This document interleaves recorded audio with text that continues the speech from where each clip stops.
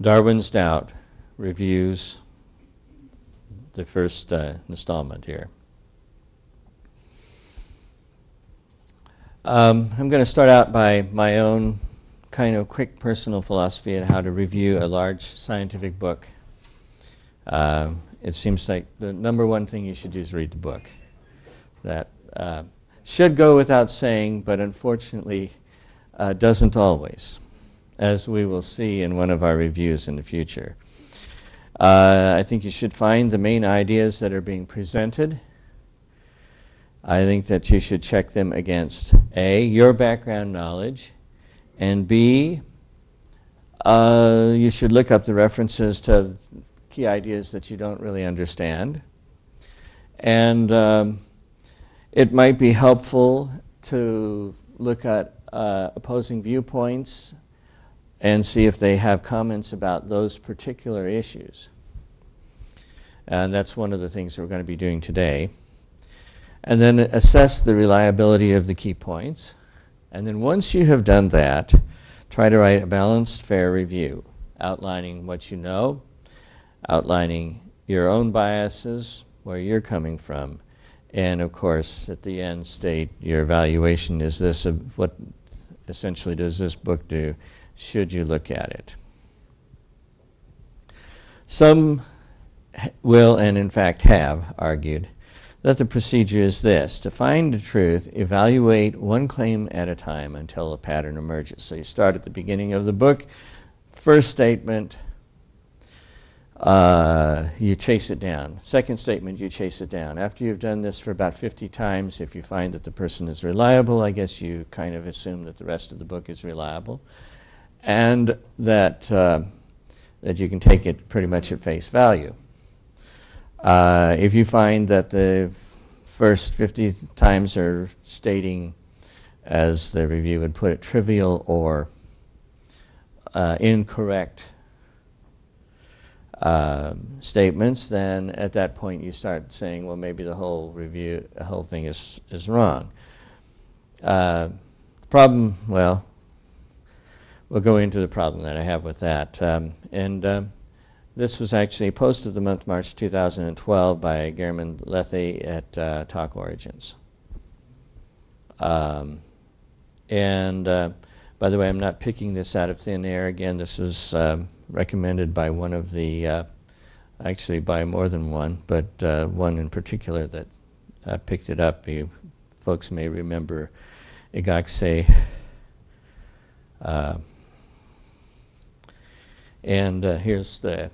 Here's the comment that he made. Rather than just reading ID books and presenting their ideas during Sabbath school, I would like to challenge Dr. Giem to take this post seriously. Dive deep. I don't think he's doing it, and I certainly can't do it for him, but I also think that he's clearly intelligent enough to find the pattern described in that post if he can put his trust in people like Meyer on hold long enough to do it objectively. So, anyway, well, here's the post itself. It starts out with kind of a background. Christopher comments, in part, I'm a creationist and I'm asking, since I consider talkorigins.org perhaps the best resource available for exploring point-counterpoint claims around the issues. I'm a little surprised at that statement because I would think that Talk Origins may not be the very best, but whatever. And then Mark Buchanan says, whoever he is, glad to see a creationist actually taking the site seriously. The original post of this group in February proved to be quite an entrance and was quite interesting. Did that exchange change any of your thinking on genetics? And then it says, it did absolutely, Christopher, it did absolutely demonstrate that the issue is not nearly as simple as any superficial take on it will ever allow. It has led me, in conjunction with other studies, to a certain feeling of, I don't know, intellectual despair, if you will. There's simply so much data, so many arguments, so many studies, so many criticisms, so many factors that the layman, who normally lacks the technical credentials to even properly evaluate the data, simply feels helpless in trying to form an educated opinion. For every point, there are 100 counterpoints. For each counterpoint raises 100 replies on its own. So while it is deeply fascinating to me, it frustrates me even more. and then the reply of the post of the month, because the way it formats came out where I can't just screenshot it for you, I've copied it and pasted it. One of the great pleasures I took from grad school was learning how to get around this problem. I would have said how to solve this problem, but minor quibble. First caveat, we're now in a world where educated means having access to the library of a good research university and knowing how to use it. If I have access to a copy of, quote, linkage disequilibrium in the human genome, end quote, and you don't, it doesn't matter if you're smarter than I am. You have to rely on me to tell you what's in that paper. The digitalization of decades of the primary literature has amplified this disparity. If you want to evaluate claims and counterclaims for yourself, the price of admission is at least part-time university enrollment. That's actually not true, because at least if you go to Loma Linda University, you can go to one of their guest computers and you can download stuff from Nature or whatever and look at it. And you don't have to be a member of the university. You don't even have to have a card. You can be a bum off the street and do this. Second caveat, learning to read the primary literature is a skill that's easiest to pick up in a grad seminar class. You can figure it out on your own, but you'll have a lot more frustration and you'll make a lot of avoidable mistakes. So yeah, it does help to have graduate school training. I guess I got that. Each community will have an understanding of what can be assumed and what needs to be explicit, and you'll have to read several dozen papers before you can start evaluating the quality of the work with any competence. If you still want to dive in, then read the abstract first, then the conclusion, then the introduction, then the discussion. You'll know you're getting good when you start skimming the bibliography early on to see if there is any papers or authors you recognize. So here's the trick. Pick one claim and master it. Here's how this works in practice. When you posted your query about Carter's genetics paper, I stopped reading when I got to his first citation.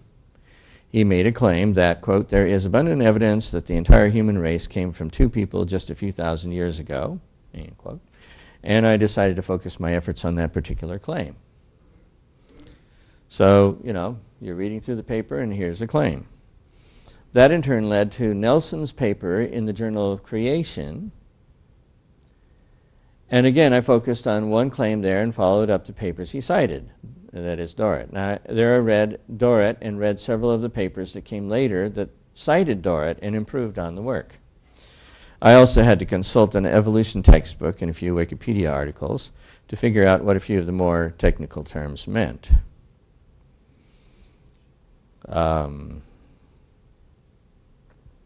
Having done all of that reading, do I understand linkage disequilibrium? No. But I have a general idea of what's involved. I have a decent sense that this technique is well regarded in the community, and most important, I can see the error bounds decreasing over time. And based on this, I'm quite confident that Nelson's claim about linkage disequilibrium was wrong. I then turned to Nelson's next claim, followed up by the citation to Reich, and figured out straightway that Reich didn't say what Nelson said it did. I don't think Nelson was clever enough to lie about this. He probably just didn't read the paper carefully. Nice to have a little charity there.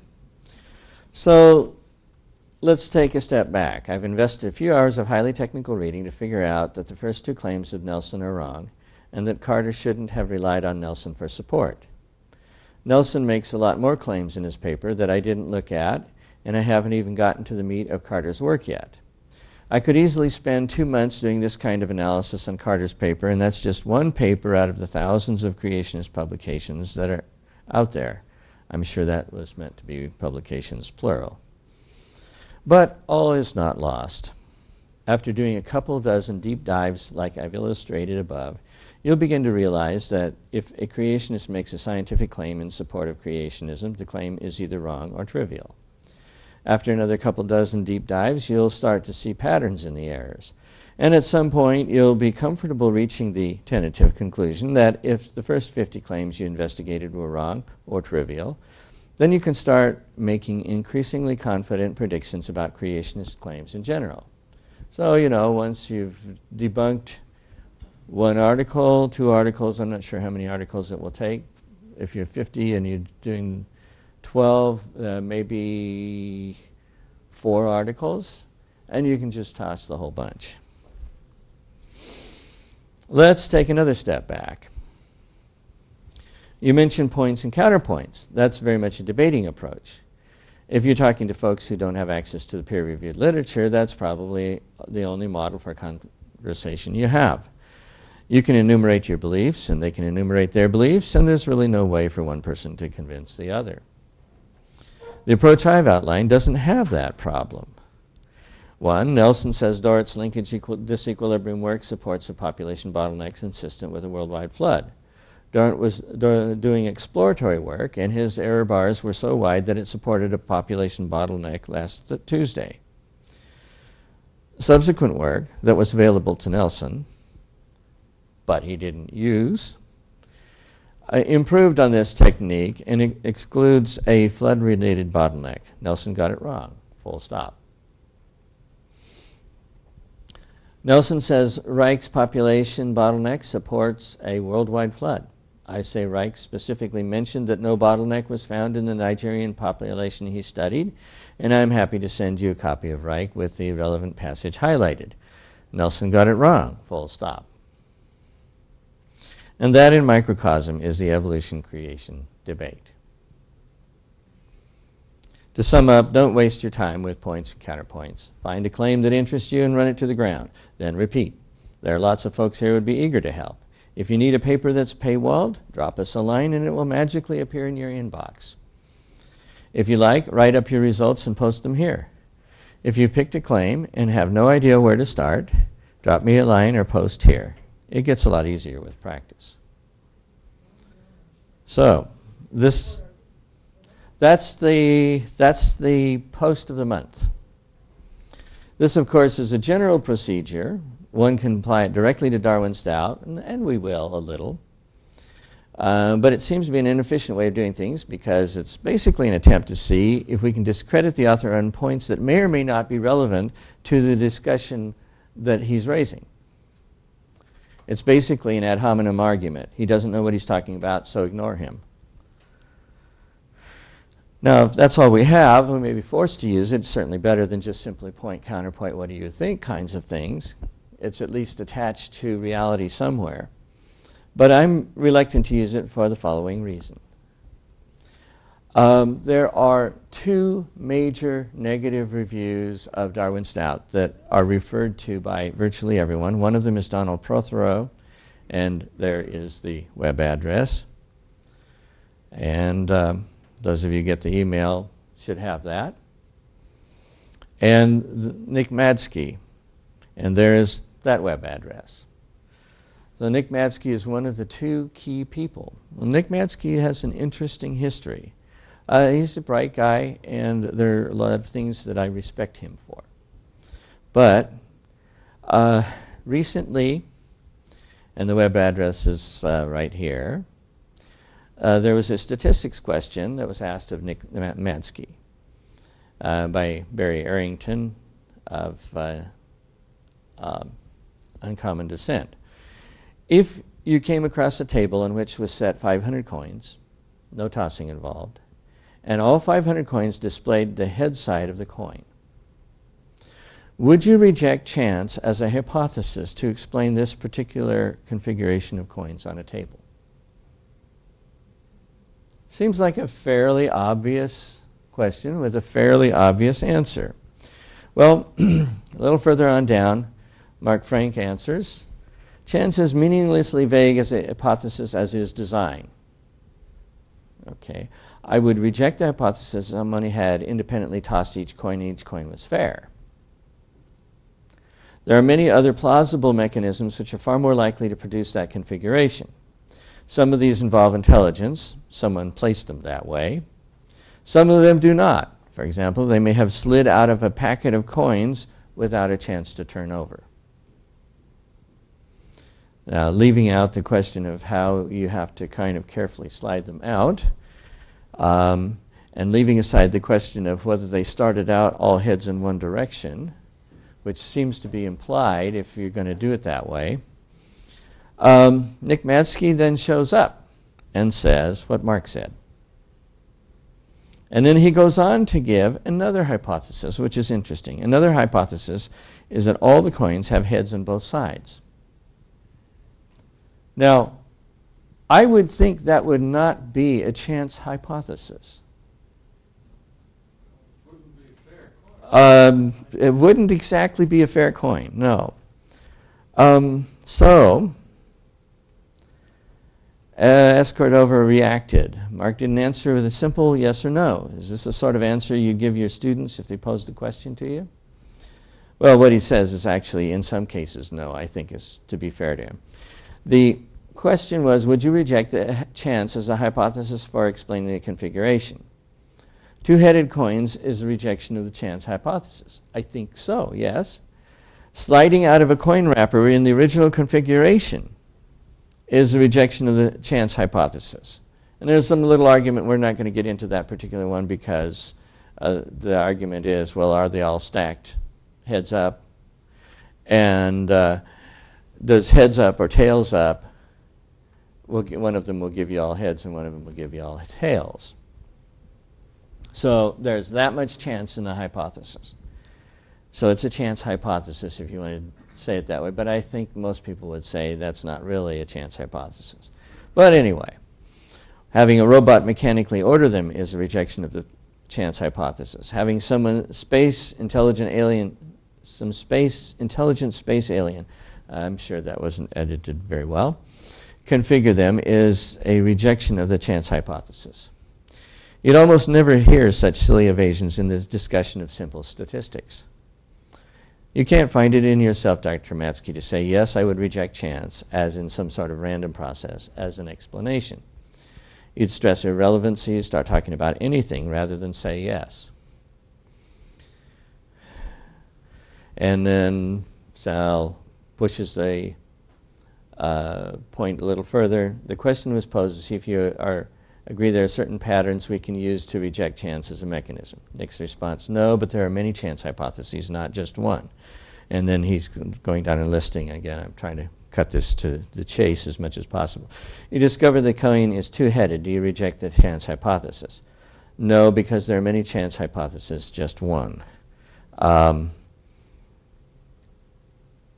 again, further down, 25, Sal said, two-headed coins is a rejection of the chance hypothesis. In response, Nick said, not really. If the pattern of 500 coins, all heads on the table, is due to two-sided coin, and the next post he says, oops, I meant a two-headed coin, chance cannot be the mechanism for the pattern, and even in principle, since there's no chance for tails. No chance means no chance. The two-sided coin, again, two-headed coin, is the mechanism for the pattern if the coins are two-headed. Now, I think it's pretty clear that, at least in that particular incident, Nick's, shall we say, stretching the truth a little? Should I discredit his entire commentary and everything else he wrote because he made a mistake?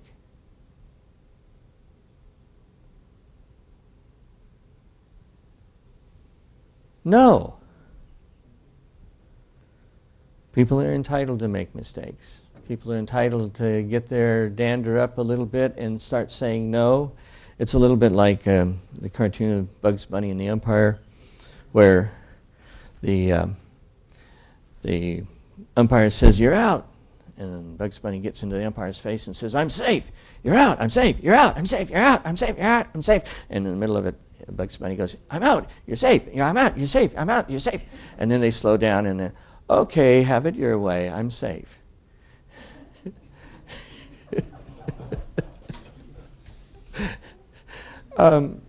It's real easy in the middle of an argument to start, just being ornery. And I don't think that discredits all the thoughts that you've ever had. And that's why I'm a little reluctant to go for the ad hominem. I would rather find the core and then go after that. He goes on to say, but that won't stop Nick from saying not really, and it won't stop him from insisting no, because there are many chance hypotheses, not just one. Gee, Nick, if finding two-sided coins, again, two-headed coins, won't make you reject the hypothesis of chance, nothing will. So the point is, you can make mistakes. You can make serious mistakes. If they're not related to the core issue, they don't really matter.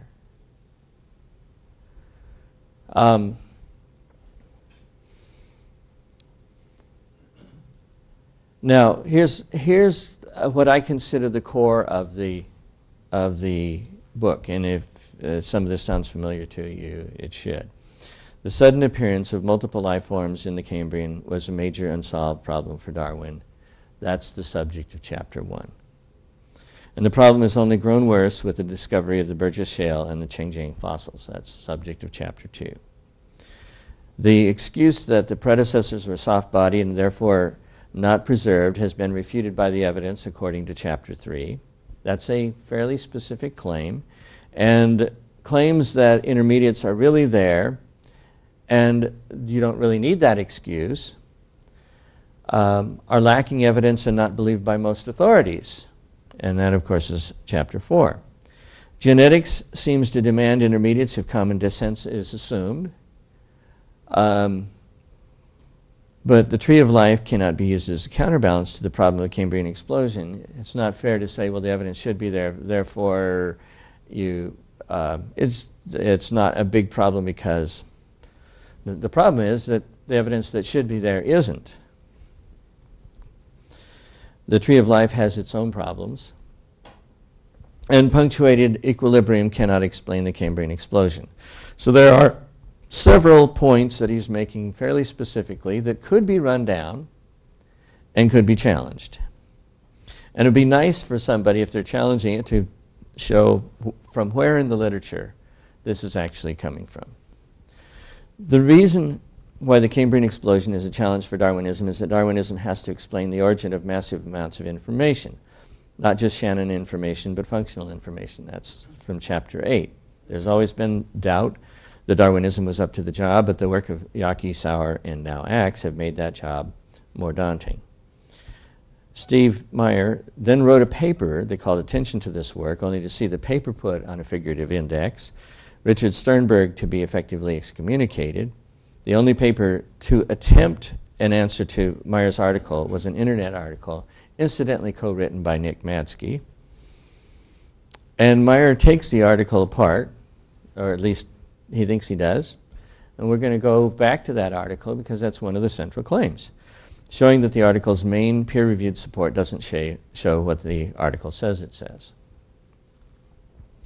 New developments in population genetics have made more clear the magnitude of the barriers that are getting even small changes of DNA that are advantageous, especially in multicellular animals, and developmental gene regulatory networks which can't change significantly without damaging or killing the creature, but must change to give rise to a new body plan, and epigenetic information also challenge Darwinism. That is, the slow, gradual accumulation of mutations until you get a new organism. Several modifications of or alternatives to Darwinian theory have been proposed, such as self-organization, evo-devo, neutral evolution, neo-Lamarckism, and natural genetic engineering. Each of these has its weaknesses, which Meyer explores in the book, and perhaps the most profound common weakness is the inability to explain the origin of specified complexity or information. Intelligent design explains information well, and using abductive reasoning, standard in historical science, it is the best current explanation for the facts of the Cambrian explosion. It accounts for generating new forms rapidly, generating a top-down pattern of appearance, constructing complex integrated circuits, and reuse of parts in different settings. Intelligent design cannot be excluded from science by definition unless the definition is either ad hoc, that is to say it's specifically designed to get rid of intelligent design and nothing else, or it also excludes neo-Darwinism. Intelligent design is based solidly on science, unlike creationism. That's his statement. But allows one to believe in an ultimate purpose, unlike Darwinism or theistic evolution, which are also not based solidly on science. Thus, while not evidence for intelligent design, although not based solidly on science could be, makes the question important.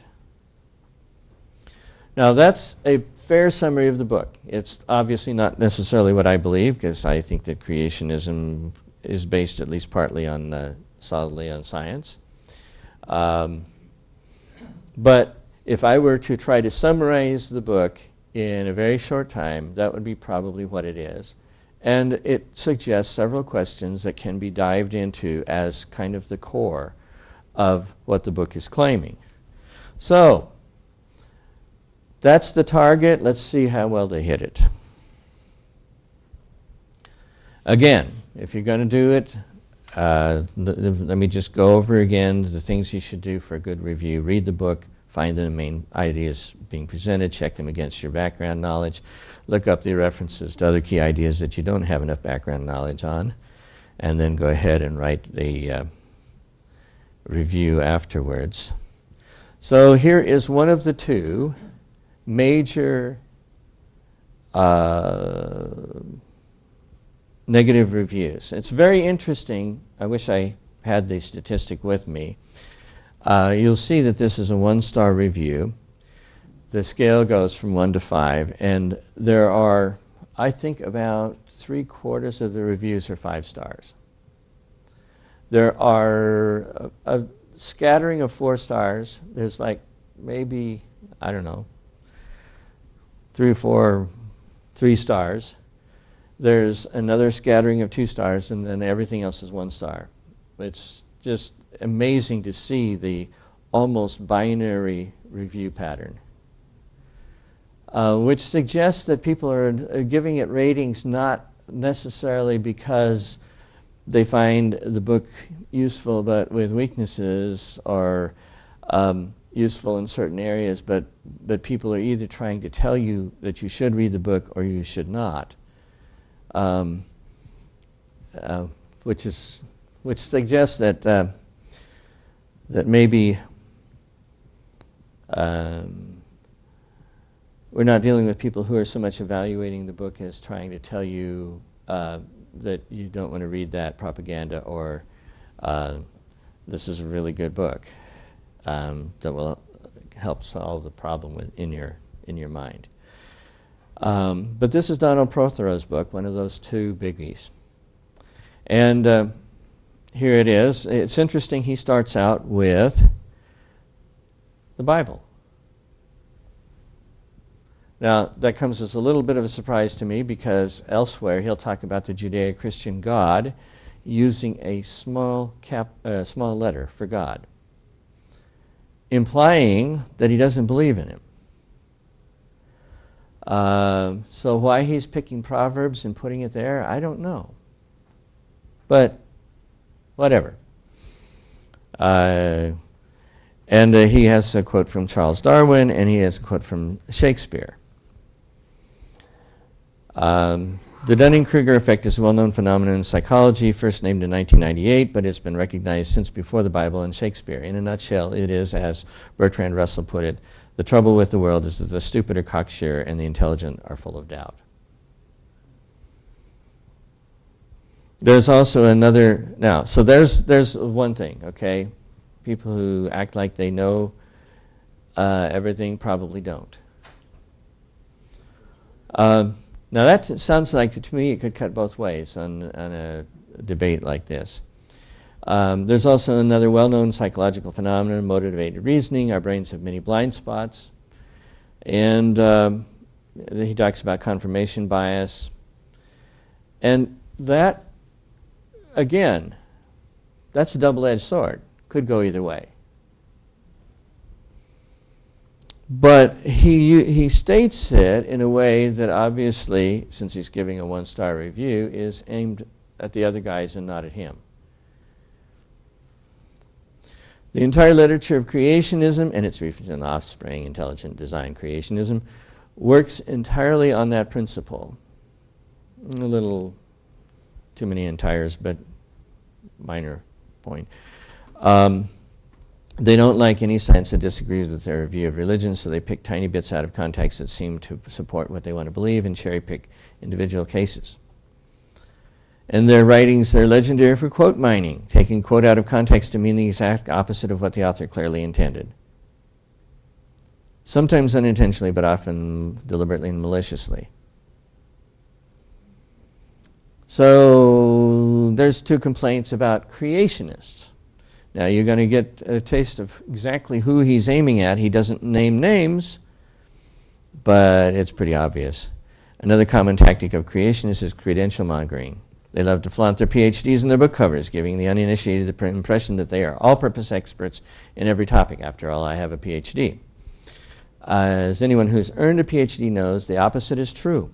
The doctoral degree forces you to focus on one narrow research program problem for a long time, so you tend to lose your breadth of training in other sciences. That, it seems to me, also cuts both ways. Maybe Donald Prothero is too narrow. But you know who he's talking about. They flaunt their doctorates in hydrology or biochemistry. Morris and Gish. That's who he's talking about. Then talk about paleontology or geochronology, subjects they have zero qualification to discuss. I have a problem with that.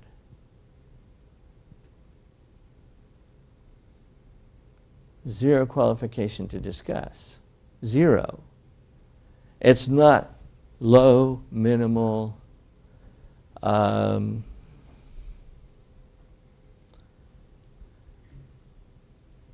Does that mean that anything outside of paleontology, Prothero has zero qualifications to discuss? There's a problem here with seeing yourself as others see you, I think. I guess maybe it's a good thing that you're an MD, because then you have a broader range and you can understand more. Hush my mouth. Yes. But what about those biologists at Emory who felt themselves, how should I say, authorized to vet a neurosurgeon? Well, yeah, to vet what he had to say about growing up as a kid, even. Yes. It is just fascinating. You know, you need to have the original literature. But as you'll see as we get done, he quotes 3 books and 1 article as his references. Double standards abound. Now, I'll skip the rest on the PhD, which is, you know, can't fix a car if you're a PhD. Well, that's probably true, although not necessarily. There are some PhDs who can actually fix their cars. Stephen Meyer's first demonstration of these biases, so now he's railed against creationists because of all these things, and now he's throwing Steve Meyer in with them, was his atrociously incompetent book, Signature in the Cell, which was universally lambasted by molecular biologists as an amateurish effort by someone with no first-hand training or research experience in molecular biology. Wait a minute. Universally? Well, no true Scotsman accepted his book.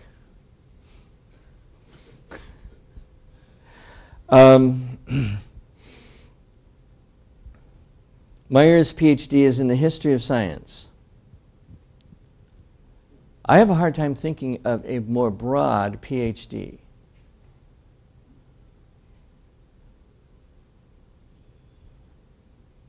And a better way of understanding where science holds still and where where it holds water and where it goes wrong, because you're looking at science from an overall view.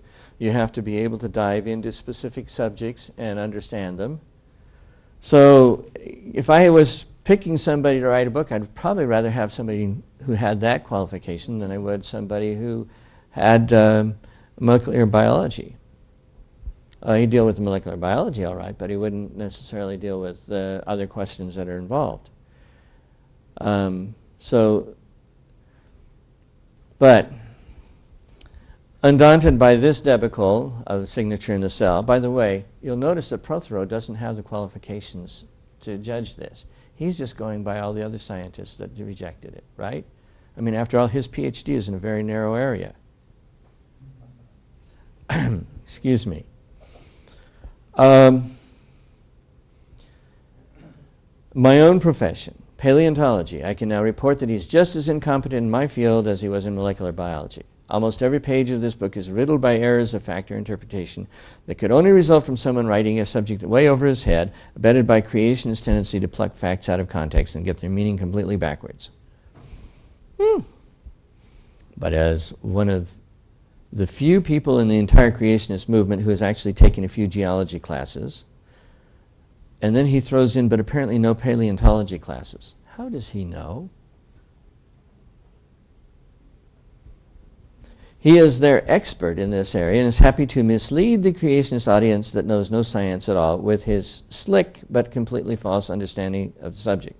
Now notice at first he was incompetent, but now he is incompetent and slick. And you're going to find out that he's incompetent, slick, and deceptive as we go on. Let's take the central subject of the book. Oh, good. We're actually going to get into some meat. The Cambrian explosion, or the apparently rapid diversification of life during the Cambrian period, starting about 545 million years ago. When Darwin wrote about it in 1859, it was indeed a puzzle. Okay, now remember the first thing that he said, or the first thing that Steve Meyer said, was that Darwin found this to be a puzzle. I guess we can take this as confirmation that Steve Meyer actually knew what Darwin believed. So we have dived into the first part of the book. Well, we haven't actually. In order to do that, you'd have to read Darwin. But Steve Meyer quoted Darwin, you'll notice, and this guy seems to be seconding his opinion. And he certainly doesn't have the motive to second it because he agrees with Steve Meyer. So from that ad hominem argument, looks like Meyer would come out with flying colors.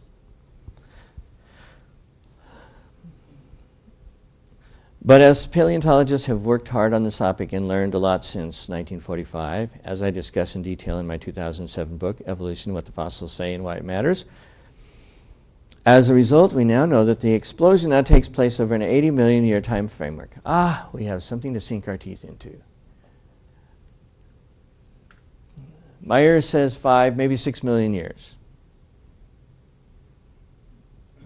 Prothero says 80 million years. That's a pretty wide gap. Paleontologists are gradually abandoning the misleading and outdated term Cambrian explosion for a more accurate one, Cambrian sulfur-fuse or Cambrian diversification. It sounds like there are a few people there who still, maybe even a majority, who still call it the Cambrian explosion. But our site's going to win, so don't worry about it. Although the Cambrian slow fuse, usually you think of a slow fuse as something that leads up to an explosion, don't you? But whatever. The entire diversification of life is now known to have gone through a number of distinct steps, from the first fossils of simple bacteria 3.5 billion years old to the first multicellular animals 700 million years old. 3.5 billion to 700 million, that's way more than 80 million years, but why are we throwing that in? We're trying to, I guess, paint a broad brush so that we can see that the Cambrian explosion doesn't really happen.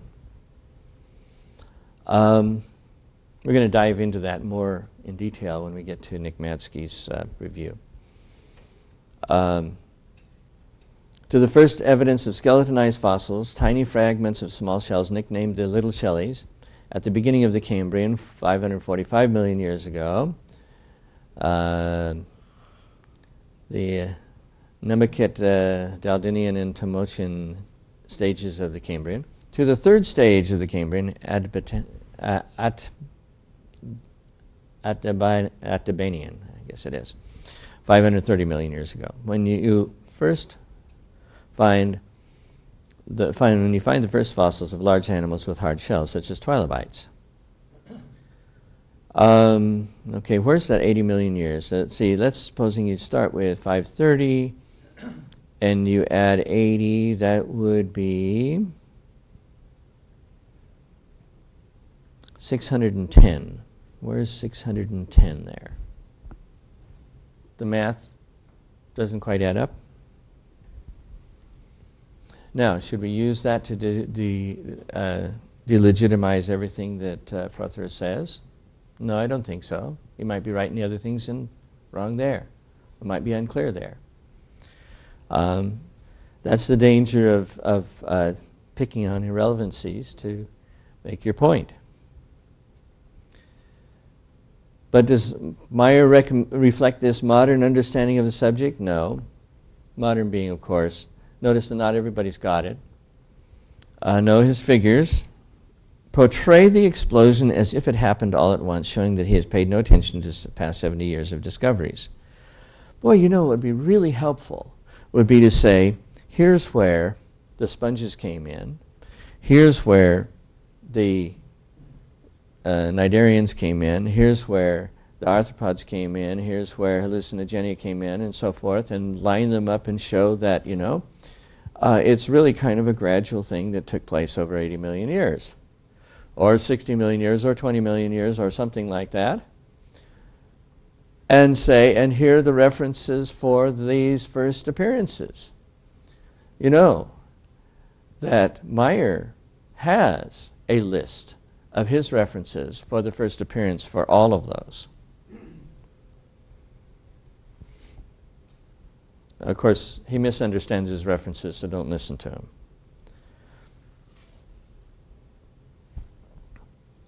So he dismisses the Ediacara, I've left a duplicate line there, fauna, as not clearly related to living phyla, a point that is still debated among paleontologists. Oh, he might be right about that. I don't think he is, but he might be. But its very existence is fatal to the creationist falsehood that multicellular animals appeared all at once in the fossil record with no predecessors. I think most creationists will say that they're multicellular animals. It's just that they don't line up as ancestor going out to the various phyla that do appear in the Cambrian.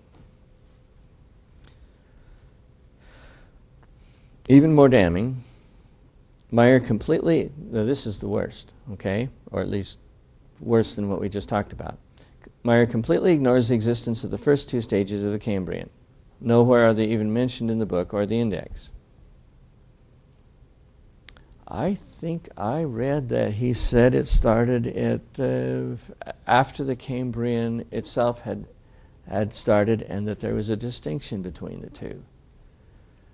So why do you have to name those people who know will know, and people who don't know don't need to be burdened by those names that are difficult to read?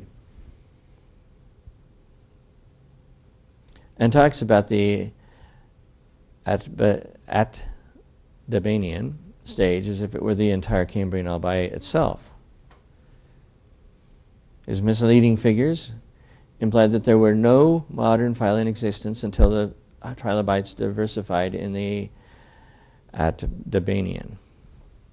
Sorry, but that's a flat-out lie. Well, we'll have to look at those figures again. But what I can tell you is that he definitely notes that there were sponges before the Cambrian explosion. And so it's pretty close to a flat-out lie to say that he didn't think there were.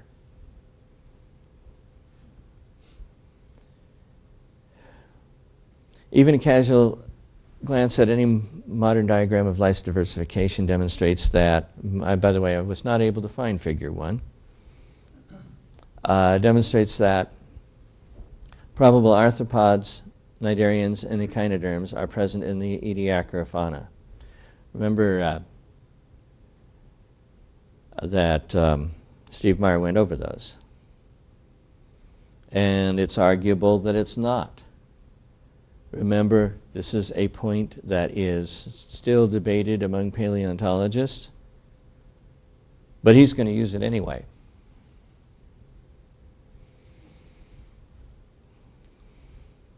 I assumed that he wouldn't have said that unless the majority were not on his side. Otherwise, he would say the vast majority or the majority or something like that of paleontologists disagree with that, rather than saying this point is still debated. That's a polite way of saying, you know, the other guys actually are more than we are.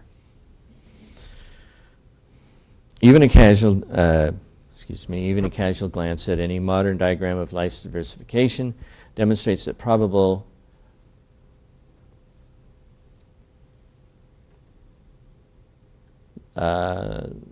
let's see.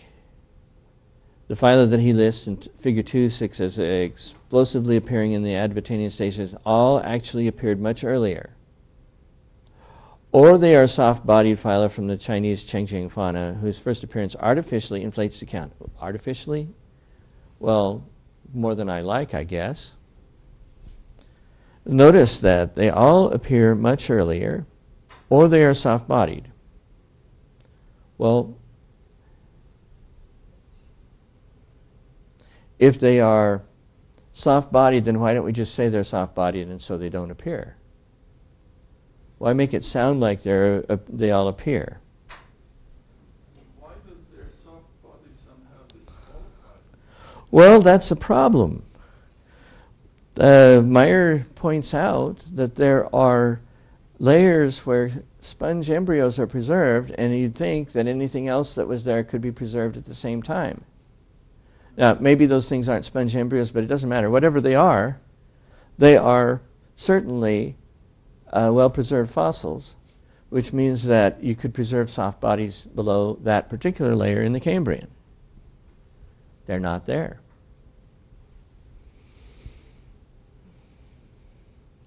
Meyer deliberately and dishonestly distorts the story by implying that these soft-body animals appeared all at once, when he knows this is an artifact of preservation. Whoa! They do appear all at once, but we have an explanation, so when he says they appeared at once, he's being dishonest. Now, notice that he went from being uninformed to being slick to now being dishonest.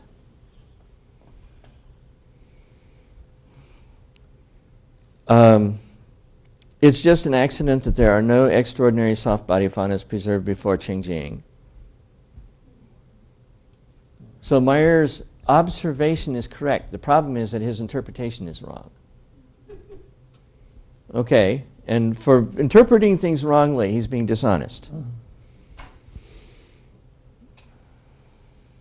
So we simply have no fossils demonstrating their first true appearance, which occurred much earlier based on molecular evidence. Now, I'm going to stop right there and ask you, doesn't that seem like he's conceding the point? But that sentence doesn't make sense. If there is molecular... Just a minute. Excuse me.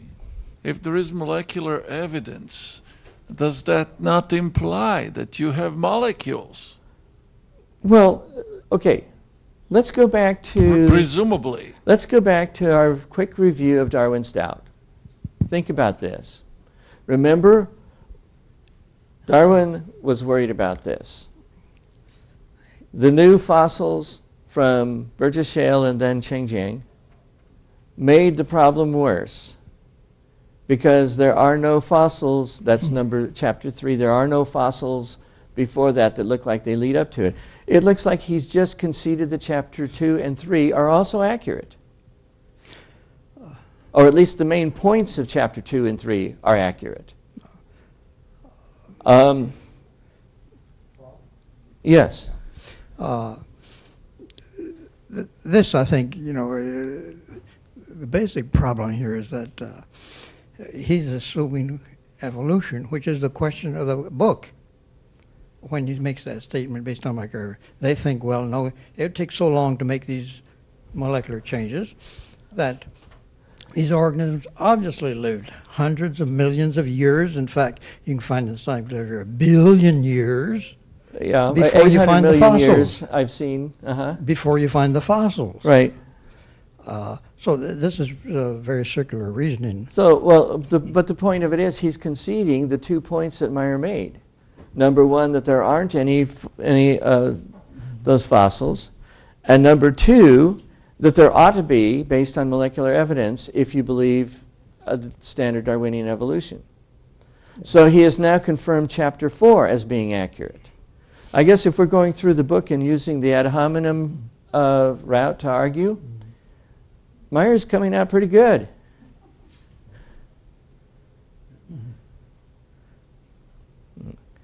Meyer's distorted and false view of conflating the entire early Cambrian as consisting of only the third stage of early Cambrian.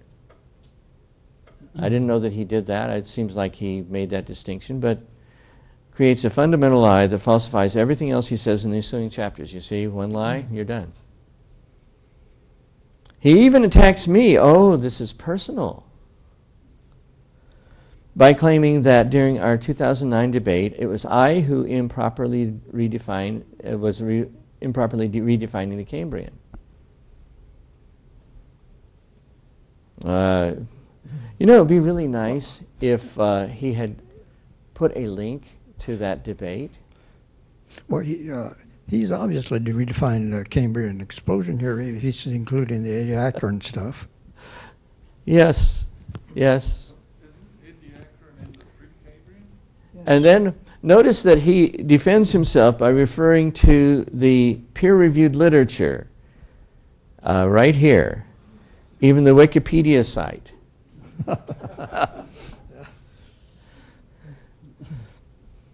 You see, if you're on my side, you can use anything. If you're on the other side, even if you have a PhD, it's not good enough.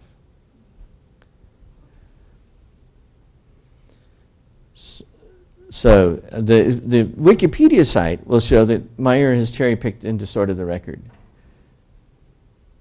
Sorry, Steve, but you don't get to contradict every paleontologist in the world. Even the ones you quote in your book that sound like they agree with you on certain points. Oops, no, that's not every paleontologist in the world. He's getting hot under the collar and he's just exaggerating.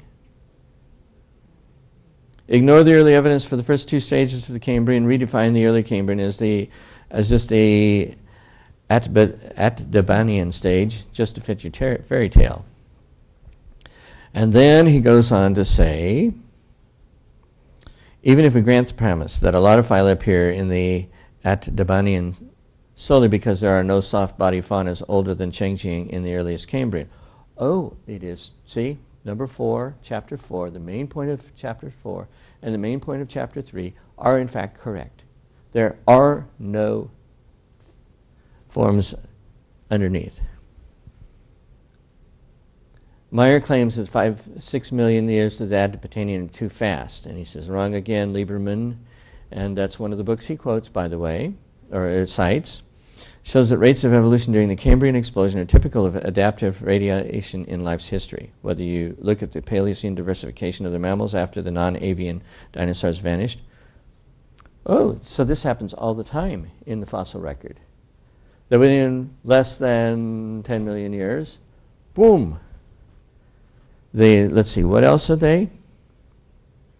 Paleocene diversification of the mammals, diversification of humans,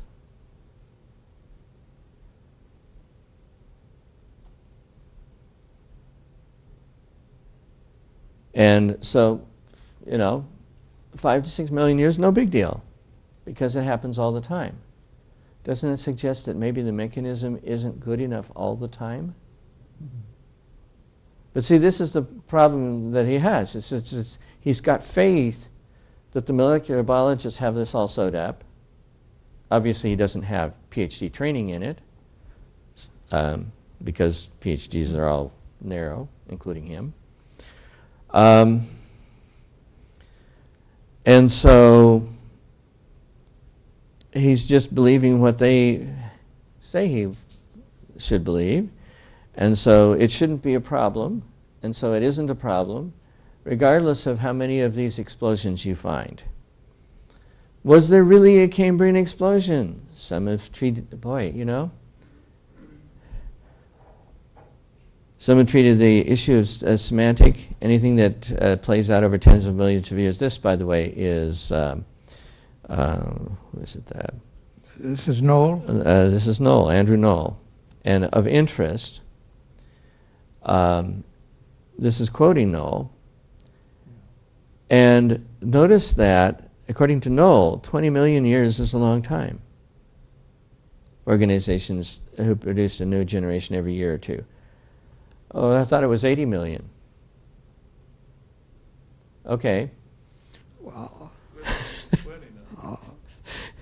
Pick your numbers. And then justify them. And then he has a little aside about how Meyer talks about millions of years like an ordinary geologist might. I bet his young Earth creationist readers who refuse to concede the Earth is older than 10,000 years old are not happy with him for this. So he's talking to us now. We're supposed to be mad at Meyer because Meyer doesn't agree with everything we believe. So we shouldn't read the book either.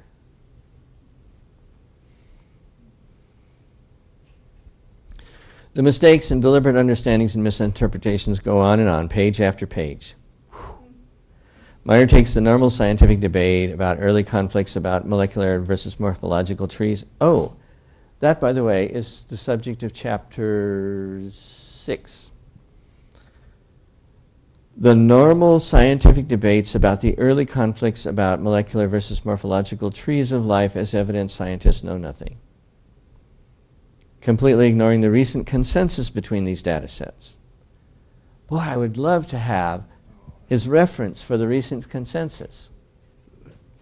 They have traditionally, the two are different, and it's not gotten better. The more they have the molecular DNA pattern and the traditional pattern classification, the more we're sure that the two are not matching. So there apparently were early debates that he's willing to concede. He just says now it's all consensus. So where is this consensus? Wouldn't this be a perfect place to put a reference to the peer-reviewed literature? But no.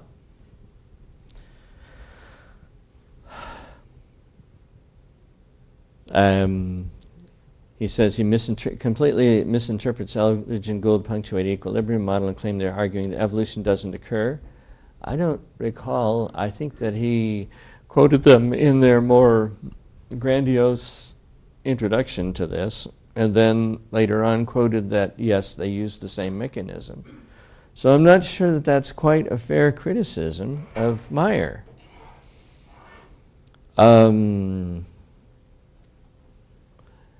Not any support for any form of creationism, including intelligent design creationism.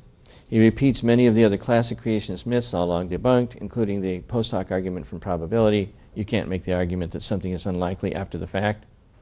Whoa! You can't make the argument that something is unlikely after the fact. If you saw 500 heads of a penny laying there in a tray, can you make the argument that that's unlikely to be due to chance? I guess not, according to Prothero. Maybe his PhD didn't include math.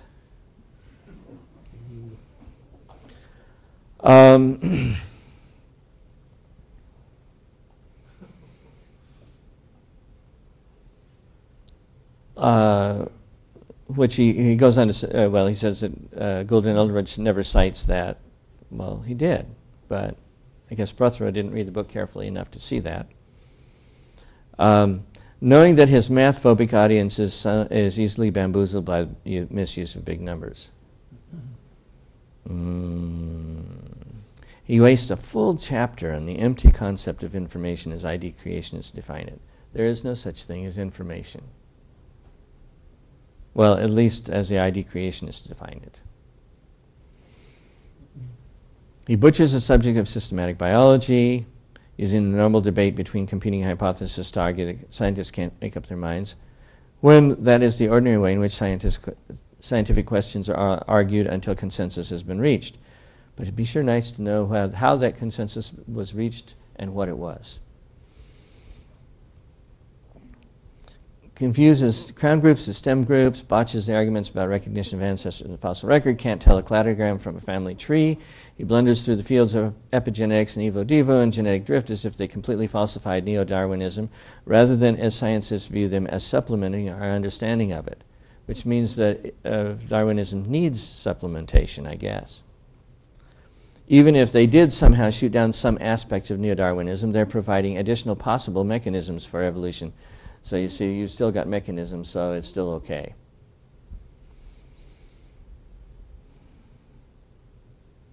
In short, something he supposedly doesn't believe in. How do you define evolution? And that's why you can't use evolution without saying which meaning you're using, because it's too easy to argue using that magic word that can expand or contract as you see fit. In short, he runs the full gamut of topics in modern evolutionary biology, managing to distort and confuse every one of them. That's quite a trick to do. In several places in the book, he shows us pictures of the Cambrian sections of China, or talks in the final chapter about visiting the Burgess Shale in Canada, as if to establish his street cred when he has at least got away from his office and computer once in a while.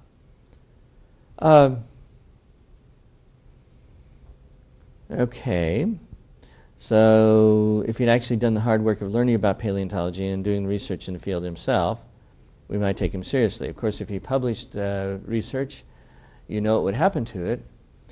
It might be accepted by an editor who is open-minded and then retracted by the article, or retracted by the journal. That did happen once. And then he recommends that if you really want to know what's going on, see the excellent book by Valentin and Irwin, 2013, which gives an accurate review of the Cambrian diversification. Notice that Valentin and Irwin were quoted in Meyer's book. And he says, finally, one might wonder what's all the fuss about the Cambrian explosion, and why does it matter? Well, it's because the creationists operate by a God of the gaps argument. Anything that is currently not easily explained by science is automatically attributed to supernatural causes. I think that's a little overstatement of the standard creationist position, but whatever. Even though ID creationists say that the supernatural designer could be any deity or even extraterrestrials, it's well documented they are thinking of the Judeo-Christian God. So he doesn't like the Judeo-Christian God. And therefore, this pointing out that the supernatural designer could be any deity or even extraterrestrials, which of course would not be supernatural, which means that it's not technically a theory of supernaturalism until you ask the question, where do we go from there, rather than simply, does it exist? And they argue, this is our argument, notice, that if scientists haven't completely explained every possible event of the early Cambrian, science has failed and we must consider supernatural causes. Pushing our argument way beyond what I think most of us would be comfortable with saying. Of course, this is a lie. Now, it's flat out lie. For one thing, Meyer's description of the Cambrian explosion is distorted and false. Secondly, this God of the gaps approach is guaranteed to fail because scientists have explained most of the events of the early Cambrian and find nothing out of the ordinary that defies scientific explanation. Whoa. Okay. Why do they call it Cambrian explosion? Only a few details remain to be worked out. Other than that, Mrs. Lincoln, how was the play?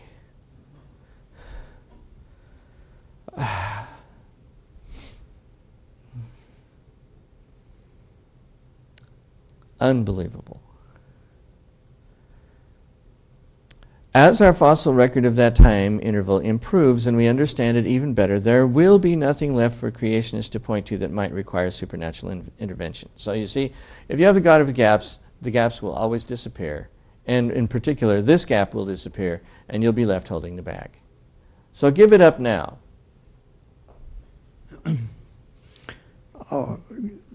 might point out recent advances in science counter that particular statement, in that the epigenetic information, the rates of mutation information, Developmental gene networks. They're requiring more and more that there be a designer. Yes, I know. But he thinks it's a losing strategy for us in every possible way.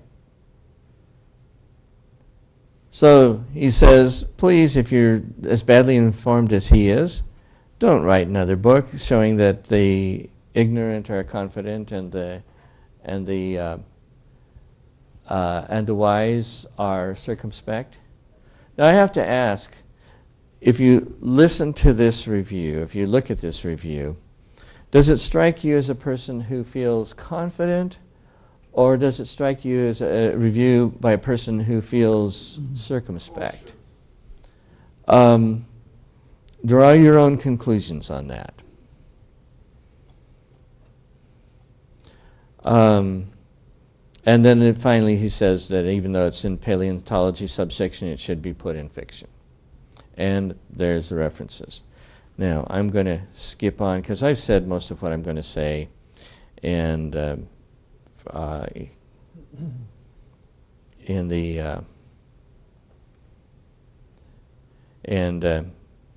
we've taken up enough time so that I'm going to just turn it over to you now.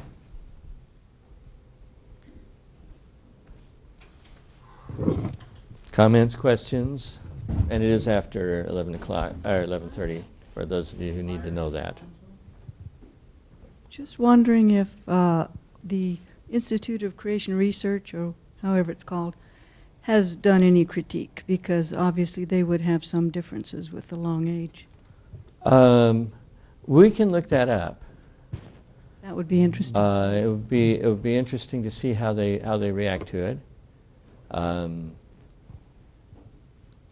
My own feeling, of course, is that I'm already I've given somewhat of a critique, and will continue to do that, so that you'll at least get that creationist perspective. But Myers did respond to this? I'll have to look at that. It'll be interesting. Obviously, if he did, it's not going to be presentable today, because we've already taken up our time and then some. But it would be interesting to see what the reaction was. It's very interesting to see him describe himself if you read his entire review, the criticisms he makes of others, he fairly well demonstrates the technique himself. It's amazing that someone would be that vehement, that ugly, and that blind to what he's doing and how that appears to anyone else. Without any proof of his own or And reference. yeah, without references, etc. Blanket statements. I mean, he describes himself in what he claims the creationists are doing, what Myers is doing, amazingly well. You know, the fascinating thing is there's those 4 references, one of which is himself, one of which is to an article that I think he cites and says what it is, but you know, most of that stuff is completely gone.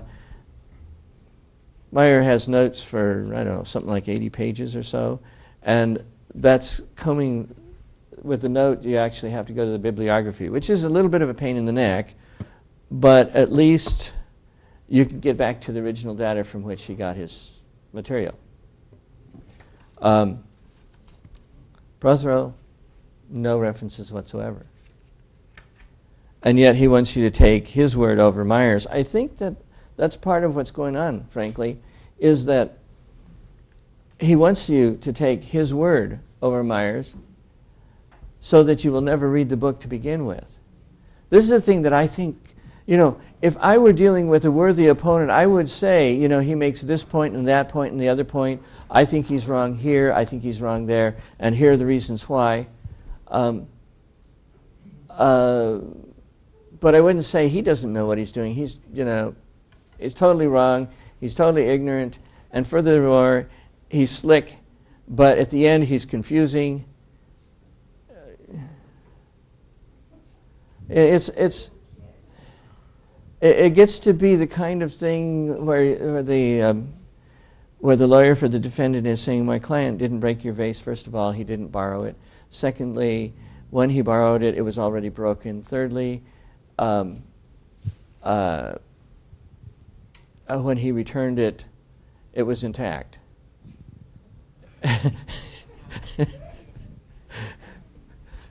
What strikes me is that he seems to really work from the premise that he's an authority in the field.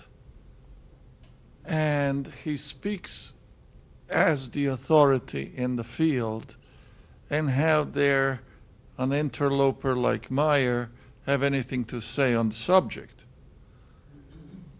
It's almost like, hey, this is my field, you stay out of here. That sort of carving out the territory, and this is our territory, and you don't belong here. This is what I've seen frequently from the evolutionists, and they want to carve out ever greater territory, including territory over origins. And including territory over religion. Absolutely. And they want to basically eliminate religion from rational discussion. And while claiming authority on the subject.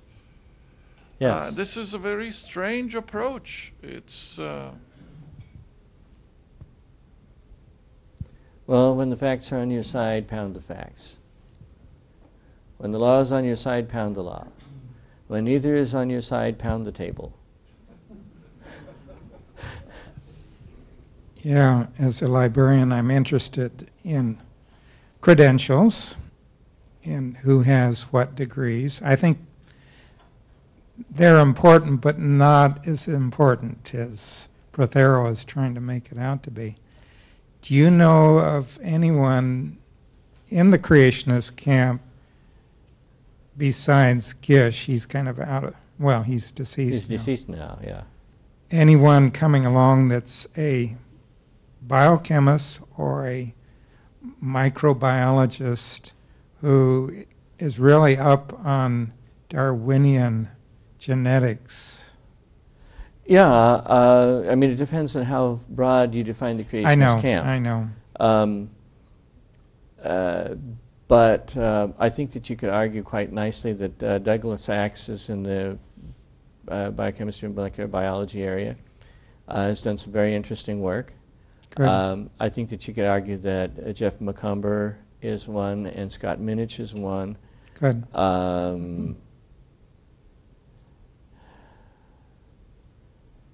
So a flat-out creationist, I think most of them have been aiming at geology because they see that's where the problem is. Mm-hmm. And the fact of the matter is that, for example, the arguments that Douglas Sachs made are equally useful to a long age or a short age intelligent design advocate. So if these gentlemen that you mentioned... Oh, and by the way, Sanders. Oh, yeah, Sanders. He's lectured on campus here. Yeah.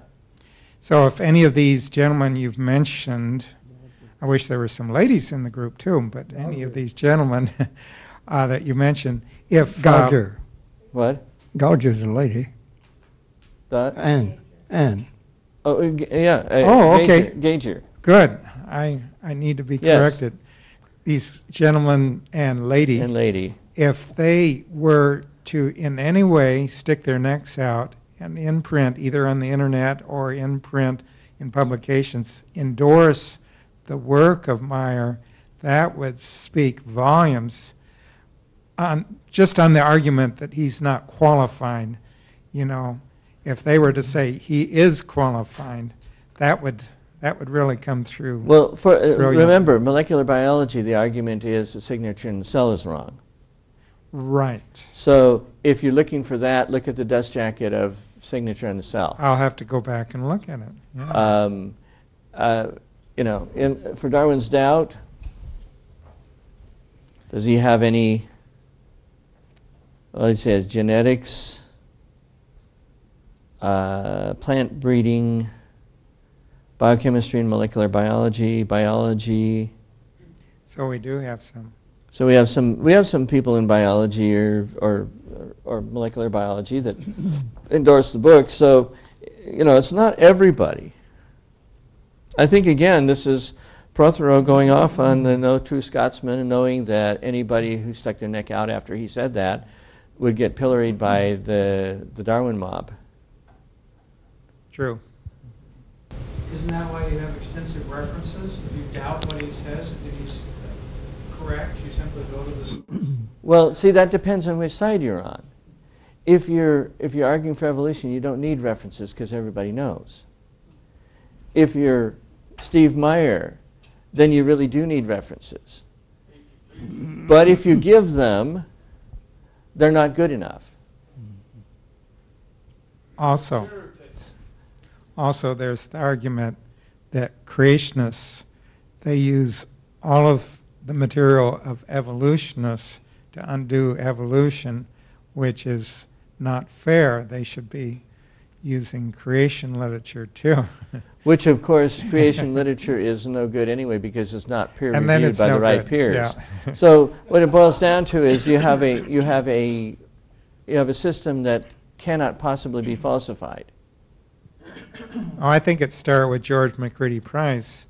The big argument against him, well, he's not trained in geology, number one. Number two, he would just ferret the literature and find all the negative things he could find and, you know, cherry pick. Yeah. Cherry pick his case and cite big authorities and then turn it against them. And they say that's not good science. Go ahead and... Well, it's disappointing to see this approach and rather uncritical, using the term critical as analysis, evaluation. Science doesn't gain respect by this kind of activity here. And I'm thinking that science used to be a little more rigorous 50 years ago.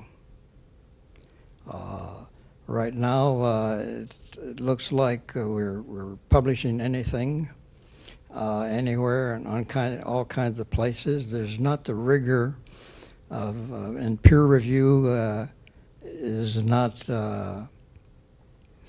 being applied fairly in many cases and so on. And I think as science wants to regain some respect, and it loses respect with this kind of activity, it needs to be a little more careful. And creationists have the same problem to a certain extent. They have at times been a little bit loose and so on, and it's not ended yet at all, but I think we all need to be more careful than this kind of activity. Yeah. I will say one thing in defense of Prothero, though, and that is that this is an internet review. In fact, to be specific, it appeared on Amazon.com under the reviews of Darwin Stout, which means that it's not a peer-reviewed review, interestingly enough.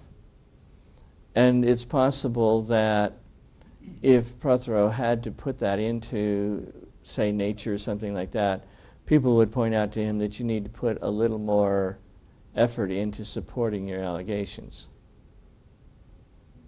And it's one of the disadvantages of the internet is that people can get by with sloppy stuff because there's nobody. I mean, if I wanted to write an interview, there's nobody that would look over my stuff and say, you know, you need to do this and this and this to make your review a little bit more a little bit more honest and scientific. And so with that, I think one of the things you have to realize is that if you take everything on the internet as being gospel, you're in the position of the lady in the commercial who went out with the Frenchman, if you've seen the commercial. Yes. Yes. What strikes me, if Prothero indeed feels as strongly about this book as he says, what strikes me is why the whole effort to debunk it. I mean, I have read articles and papers which, when we were reviewing in our group setting, I mean, we had laugh out loud sessions for some of the presented material.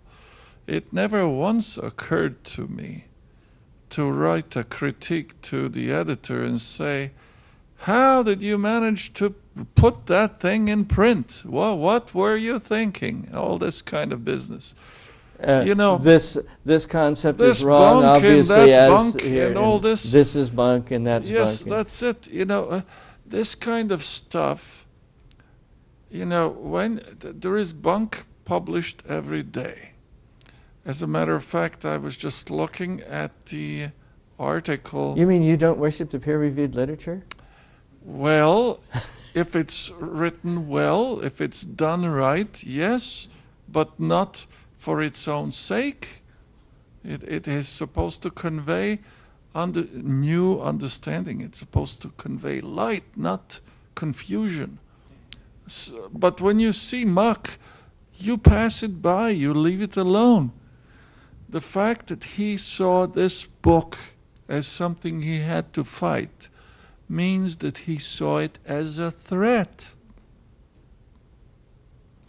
And this is the thing that I see from the evolutionists. They clamor that the creationists know nothing, they're no good, they do nothing, they know nothing, but yet, whenever creationists or intelligent design protagonists publish something, all of these guys jump on it with such vigor, it's as if they're fighting for their life. Are you implying that he doth protest too much? It seems to me that he protests perhaps too much. I don't protest so much against bunky material when I see it. I just try to do better, It's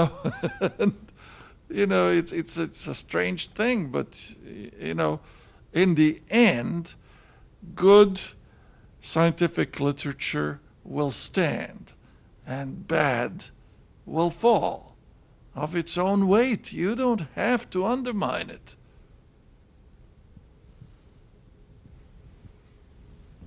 I have two anecdotes. They're personal, part of my own experience. I've never shared them here, but I guess I've never thought of sharing them. They're worth sharing. Creationism has changed, and I think Ariel Roth will agree that the attitude toward creationism has become more almost vehement. Some of the feelings, the anti-creationist movement, there was, I think, cordiality even toward creationists in one respect. If they do good science, then we'll at least acknowledge that they're scientists. Now that's kind of out the window too, even if you do good science. Maybe especially if you do good science. That's right. So I'll give you an example. I think it was 1980, the Geological Society of America met in New Orleans. You were there, Ariel, and they had a whole session on creationism, because I remember you were there, and I was just finishing my master's degree in geology at Michigan State. So anyway, at the end of the session, it was a morning-long session, they entertained maybe 20 or 25 or 30 minutes of questions. So I wrote on a 3x5 card a question.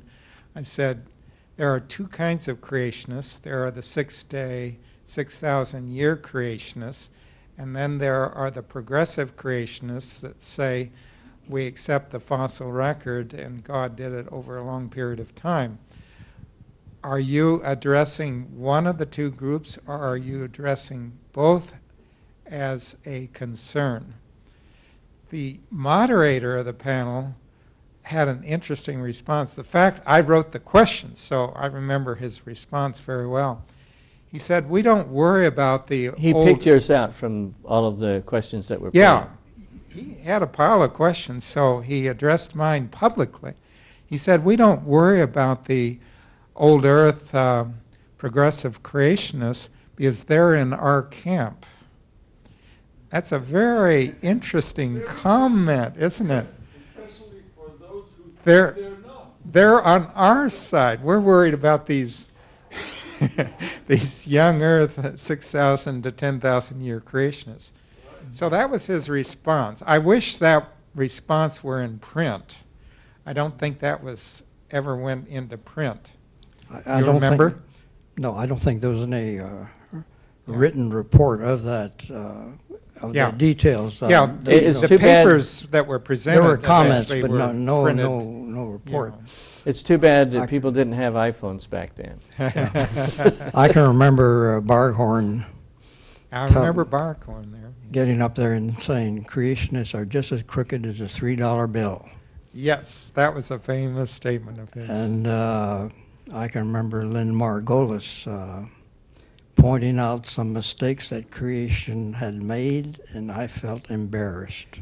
You know, we talked afterwards. I felt the same way, that they did find some bad blunders that have been committed by creationists, and they did. Which means if you're going to be a creationist now, I think you really owe it to go back to the original literature, to read the quote yourself, to identify the page number, Exactly. and to read the rest of the chapters so that you know how that fits in.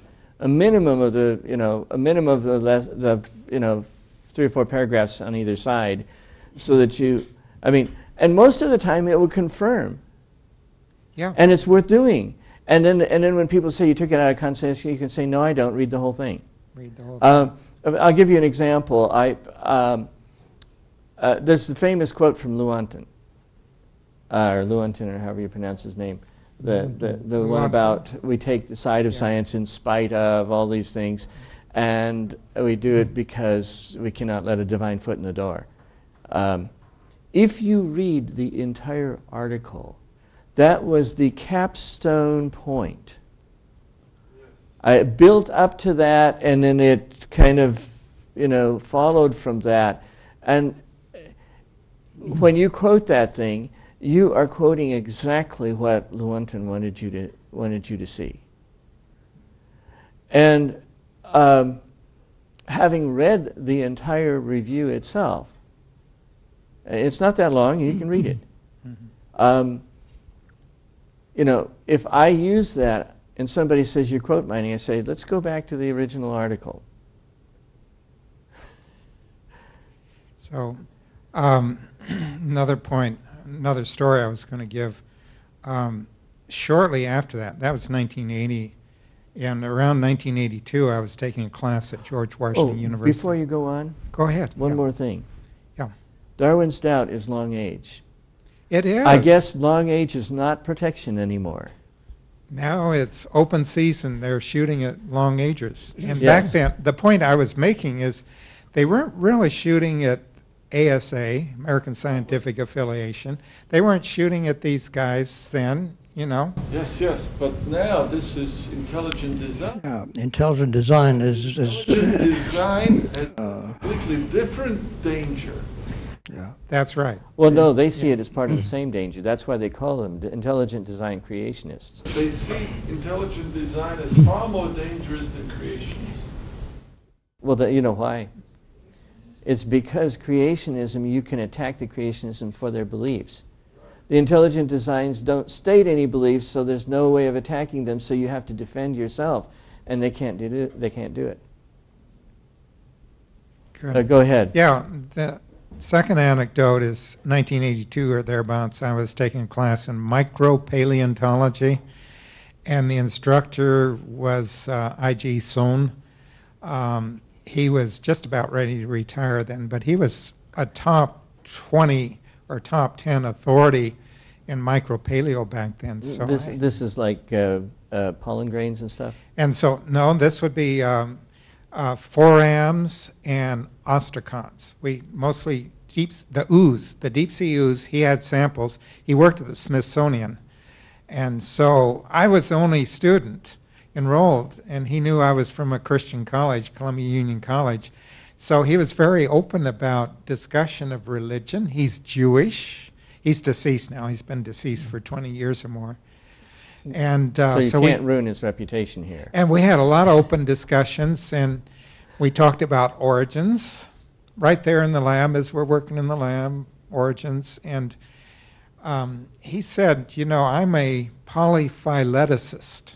Polyphyleticist, I think I mentioned this once before to this group, means that you had multiple origins for all the major phyla, you know. Which means the Cambrian explosion was real. It was real, and there's no predecessors. He would agree with, Meyer.